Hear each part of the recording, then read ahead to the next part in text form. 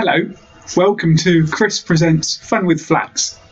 Obviously, I'm doing an impression of Sheldon from The Big Bang Theory, but we do have a topic here about an English flag, so relevant to people learning English, I hope.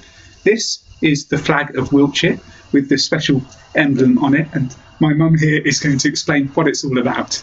Right, so this flag, it's got an emblem of a bird in the middle. I don't know if you can see it. It's called the Great Bustard, and it used to be native to the United Kingdom, but it became extinct about 200 years ago. And the bird group here, called the RSPB, Royal Society for Protection of Birds, are trying to bring it back to our area of the country. And they're bringing birds in. They're trying to bring in chicks and eggs from Spain. So any viewers in Spain will have seen that you've got large flocks of great bustards in the area around Madrid. And I don't know the Spanish for great bustard, so perhaps you'll be able to tell Chris. Thank you. And Wiltshire is in the south of England. Dad, is there anything else in Wiltshire that the viewers might know about? Well, Wiltshire is one of the counties of England. Like France has its departments.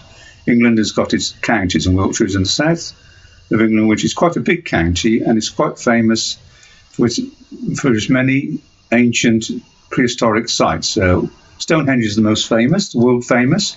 We've also got sites like Avebury Circle, and there's lots of barrows where people used to burial where they used to bury people, and that's about it really. I think there's lots of other things, nice things in Wiltshire as well, and basically and Salisbury Plain is in Wiltshire. It's the biggest used by the Ministry of Defence in England, so it's one of the biggest open areas in the country which nobody lives in anymore. And it's a plain, which is the same as if it's an area of high flat land, which again, going back to Spain, is the same as the Meseta in Spain, a large high tableland.